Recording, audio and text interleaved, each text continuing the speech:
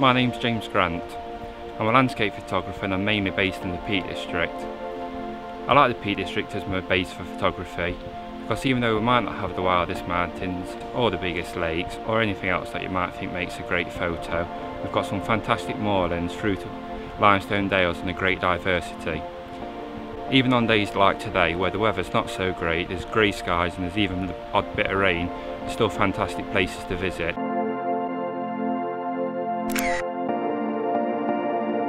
Shots don't come easy. Working from sunrise to sunset, it gives you a great feeling when you get that shot nailed. When you've worked for a shot, and it really gives you a connection to the landscape and you feel like you've really connected the place itself.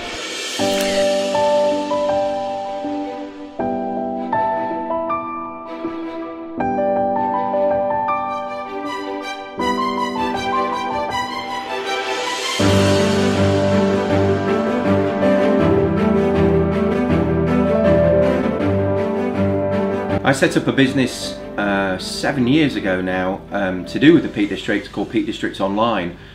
I drive, because of the nature of my work being very busy, I have to sort of only spend an hour or so doing that, but every single morning of every single day, whether it's rain or shine, I'm out from, depending on the lights, from 5 o'clock in the morning, taking pictures of all the wildlife around the area. Quite often I'll come in with the most fantastic shots when it has been a rainy day or been horrible weather, and you realise why you should go out when you do that, and you only get those shots by repeating and going through and understanding where the wildlife is. One summer's morning I came across here, I'd seen about a little owl, and I pulled alongside, and we'll see now just over here is the gatepost, and that's the one that I took.